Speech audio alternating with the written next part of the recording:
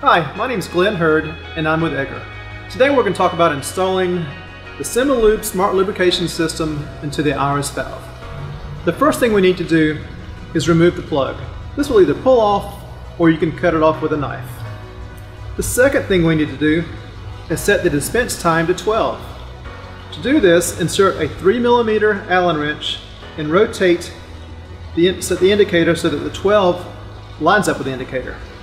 And the last thing we want to do is simply write the installation date on the dispenser. Now we're ready for the installation. The dispenser is installed underneath the drive gear cover.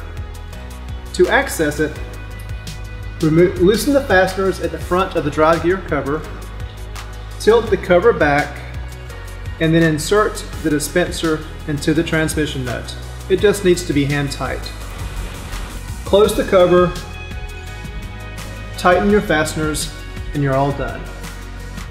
If you have any questions, please give me a call at 478-250-9880 or shoot me an email at Glenn, that's Glenn, @eggerpumps.com.